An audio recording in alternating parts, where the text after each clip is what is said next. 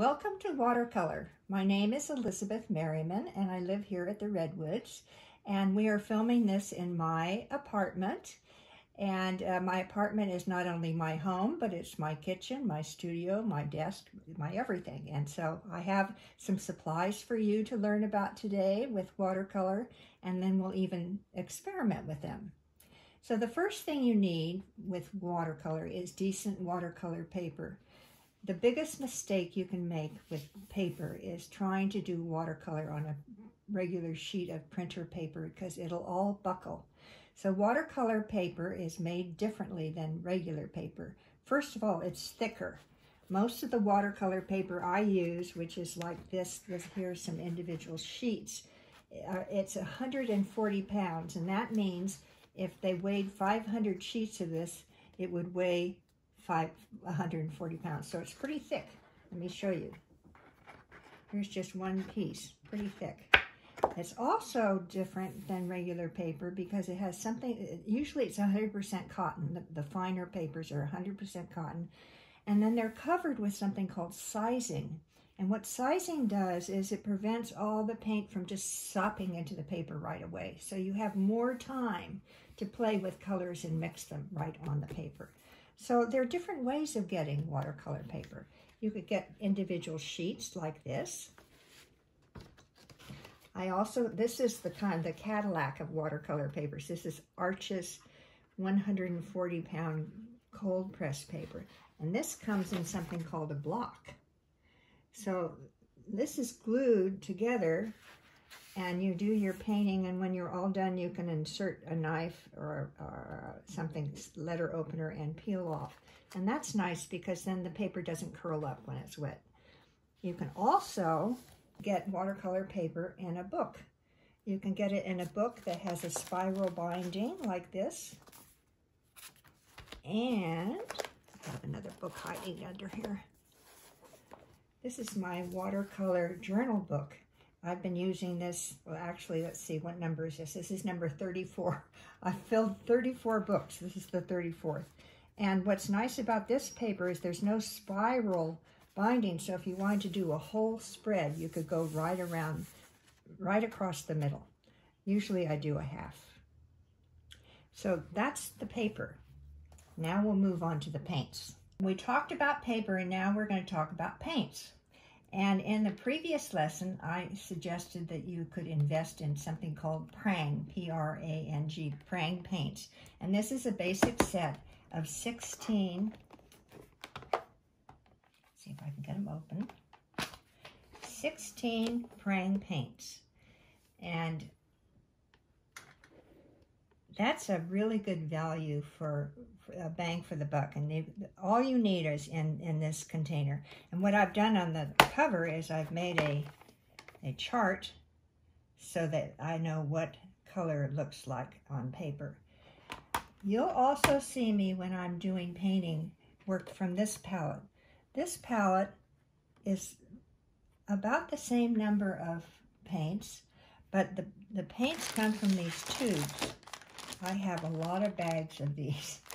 I won't show them all, but I've divided them up into 5 different colors, so all the reds are together, all the blues are together, all the greens are together. And I take the tube and I squish it into each of these. The nice thing about watercolor is that you can have this dry for a long time. Like, look at how dry this orange is. And all I need to do is squirt it with a little water or dampen it with a brush, and it reconstitutes and you can work with it right away. Watercolor is safe to use. There's no toxicity in it. It has no odor. You don't need any alcohol or anything special to clean it up. So it's a really safe medium to use in your apartment. So this is my palette that I use at home, but I'm not always at home. So let me show you what I use when I travel. I have this little bag in my purse. And in this little bag is enough for me with the little book that I was showing you before, for me to go out and do a page in my watercolor journal. So that's the big palette. Now I'm going to show you a little palette. here's a little palette. Now at home, I have 2 jars of water that I clean my brush between each color.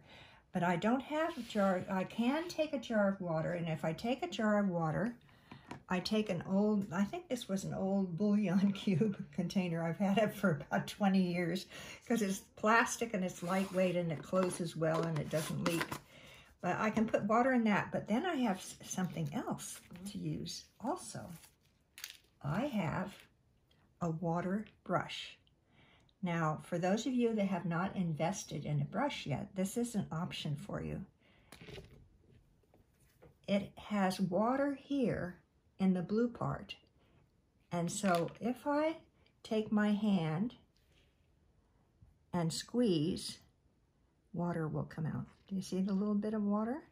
So like if I wanted, I'm going to use a Post-it note. If I wanted to have something pink, I would just put the water brush in the pink, and then I'd put it on the paper. And then, because I'm showing you all my tricks, I don't have a paper towel often, and I'll just clean off my brush on an old sock. I cut the top of an old athletic sock, and so that's my cleaner. So that's my traveling set. So this is my at-home set, and this is my traveling set. These are Cotman watercolors, and Cotman is a student brand that's pretty good. They also can come in metal cases that are fancier. The reason I like the plastic over the metal is that it's not so heavy. It's very lightweight, and I can fit all of my toys together in this one container. So that is all about the paints. Now we have one more thing to talk about, actually, too. We have brushes. And this is the brush that I recommended to you in our previous class. It's a Princeton Heritage brush, and this is a size 8. An 8 is kind of a medium size. The larger the number, the larger the brush. So today, or maybe in the next lesson, I'm going to paint an apple that's pretty big, and I'm going to get a bigger brush because a common mistake people make is they use too small a brush for the subject. So there's the brush. So now we have everything we need. I also recommend that you have paper towels handy and my 2 jars of water. And the reason I have 2 jars of water is when I go from color to color,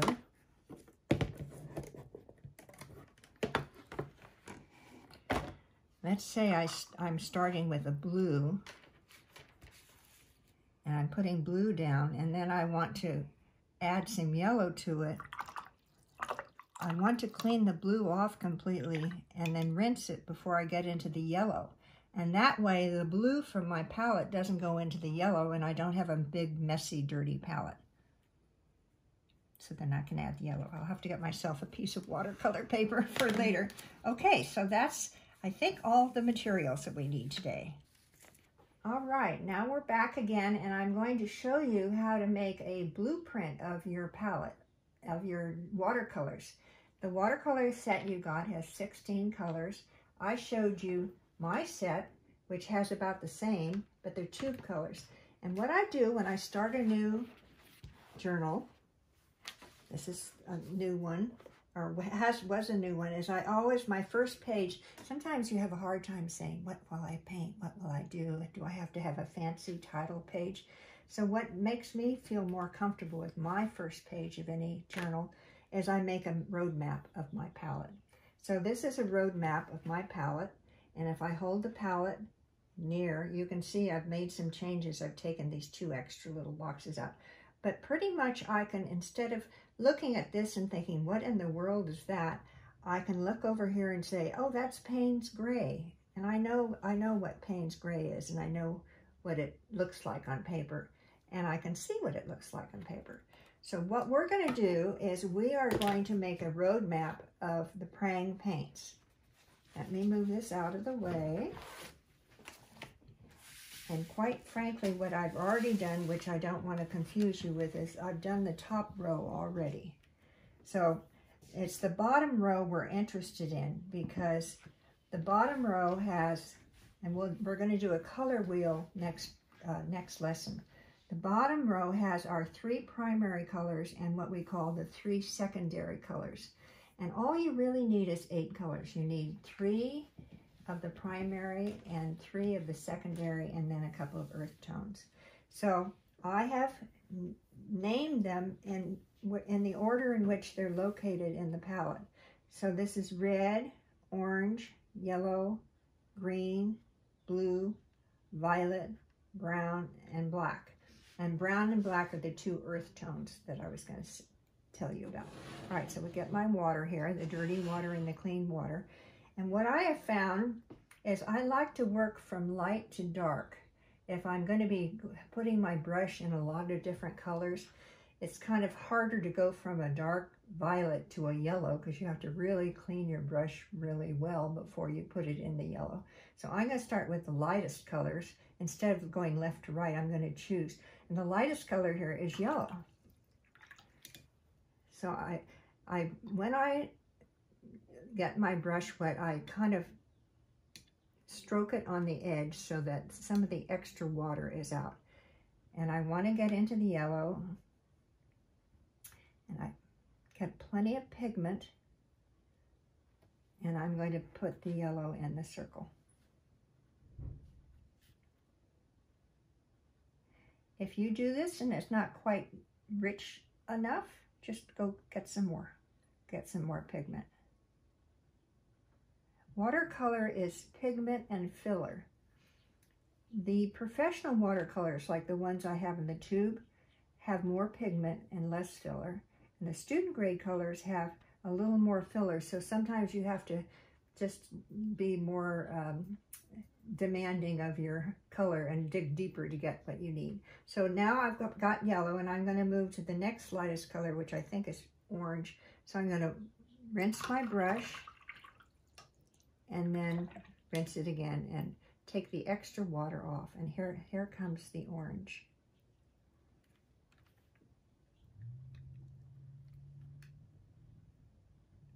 And I suggest that when you do this, you use a ruler and you set yourself up with 8 squares and 8 squares and get them all identified with ink before, oops, see, I can't talk and paint at the same time.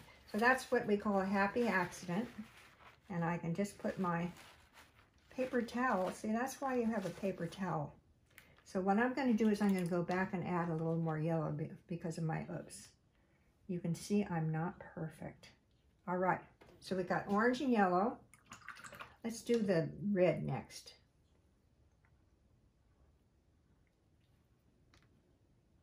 This is kind of a cooler red. You'd be interested in knowing in the 3 primary colors that there's a cool red and a warm red, and there's a cool yellow and a warm yellow, and a cool blue and a warm blue. But that's kind of lesson 3. If we get that far, I'll tell you about the differences when mixing. So now I've got bright red, and I want to get into the green. So I want to make sure to get rid of all the red. You could also, besides doing this, you can also just put your brush sideways on the paper towel. So here comes our green. This looks like a nice dark green. Yeah, this is kind of, can you tell in the camera, it's kind of a cool green. It's got some blue in it. It's not a yellow sap green. Here's our green. Dirty water, clean water, wipe, blot, and go into the blue.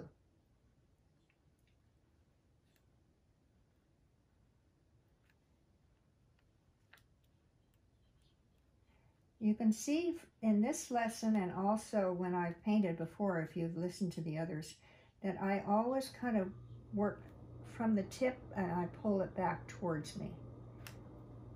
Sometimes I do it upside down, but if the tip touches the line and then I go into where it's broader, and that way I can control the paint better. So now we're going to do violet.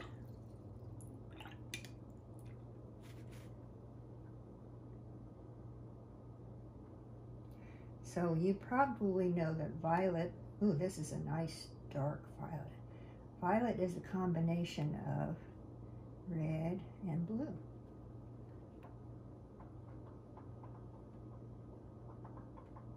There's a violet.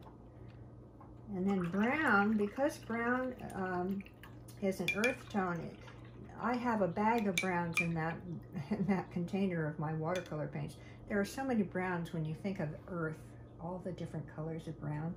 So you can start with this basic brown and then you can make it more interesting by adding other colors if you want to. This is kind of a cooler brown. It doesn't have very much red in it. Here's our brown. Dirty water, clean water, swipe, swipe. And then black. I rarely use black. I make my own darks, but sometimes black is a good color just to add to another color, just to darken it a little bit. So here we have the basic 8, which is in one of your rows. It's in the row that's nearest to the hinge. Here's the hinge. So we've got red, orange, yellow, green, blue, violet, brown, and black. Now we're going to wait for that to dry. And then I made a mistake in that when I did this, I'm glad I'm doing another one. I'm so efficient. I taped it onto this. But then when I go to use the paints, I have to go like that to see what color they are. And that's silly because this is your mixing area. So when I get done with this, I'm going to cover this with something plastic or maybe packing tape that's clear, like this. I just use packing tape. And I'm going to keep it separate so that I can prop it up and see it while I'm painting. So because we are limited on time, what I already did, which I'll show you now, is I did the top row. So the top row, the colors, oh here. That makes more sense. So white, red, violet, blue, violet, turquoise blue, blue green, yellow orange, and red orange. So all of these colors are not pure. In other words, they're a mixture of at least two other colors. And when you buy watercolors, traditionally, you do not get a white. Watercolor artists don't use white, and the reason being this. White is what's called an opaque color. It's like a gouache or a tempera color in that it doesn't allow the white of the paper to come through and show. And so usually when you paint, you just leave the white of the paper or you make it very light. But this has it. But just know that white is opaque. And one of the big differences between watercolor and acrylic is that acrylic is opaque, which is fine if that's what you want. But we want what's called translucency. So now we have identified our Prang paints and we're ready to go with our first project. Now we've talked a little bit about the colors in your palette. We're going to make a very simple color wheel. For most of you, this information probably is not new, but there are 3 primary colors and 3 secondary colors.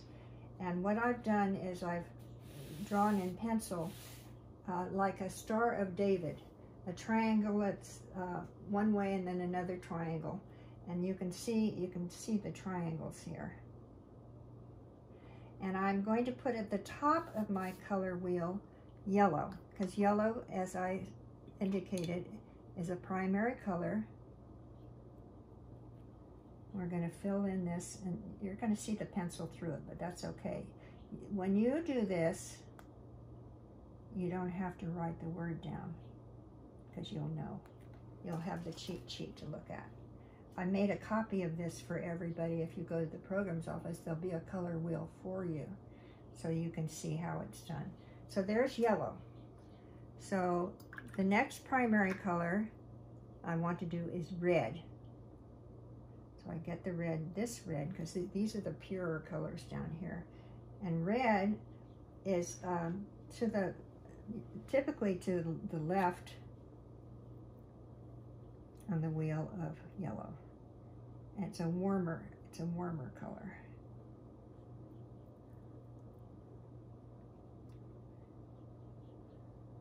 Remember what I said about student grade paints? There's not quite as much pigment in them as professional paints, but if you just keep dabbing, you get what you want. So we're going to do the third primary color, which is blue.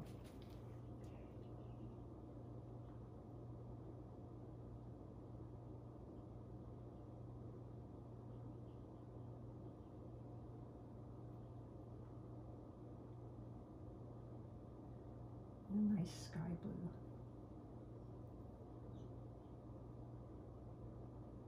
All right, so there's your three primary colors: yellow, red, and blue.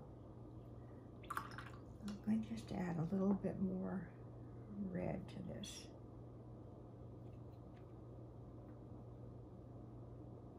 Okay, now you already know this, but I'm just going to assume that we're starting from the beginning.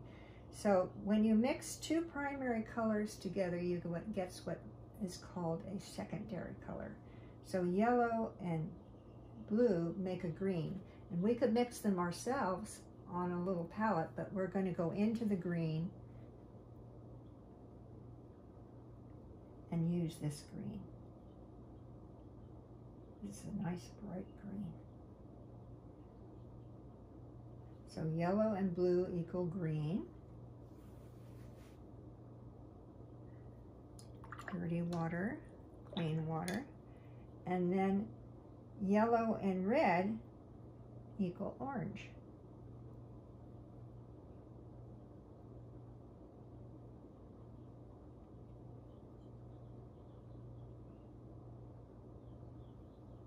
Now we have one more, and that's red and blue. And red and blue together create violet.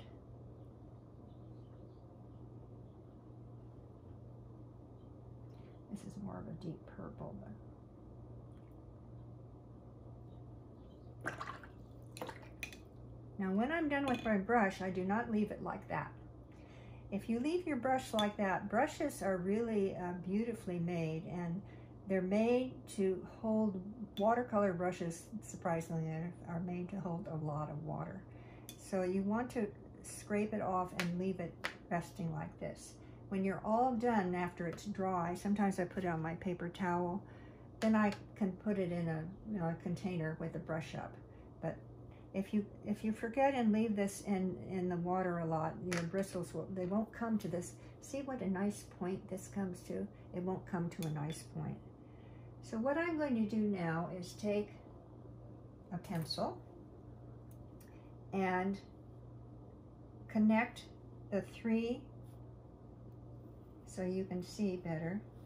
Here's our primary colors, and the primary colors we're going to connect with a solid line. Can she draw a straight line? Kind of. There. Yellow, red, blue. Then the secondary colors we're going to connect with a dotted line because they come second to the primaries. I'm going to turn my book so that I can do this without getting my fingers in the paint.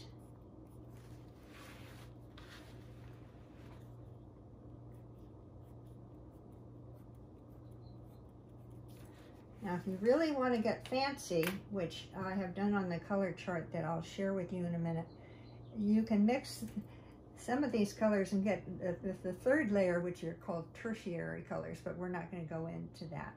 This is what we're going to do in lesson 1. You get yourself some colors, make a map of it. Don't tape it to the box like I did. Keep it separate so that when you open your palette, you can see what colors look like this. And then you can make a very simple color wheel, and this will help you understand. The colors on this side tend to be cooler, and the colors on this side tend to be warmer. And we'll talk more about that next time. So have fun with your paints, and I hope to see you next time. Bye.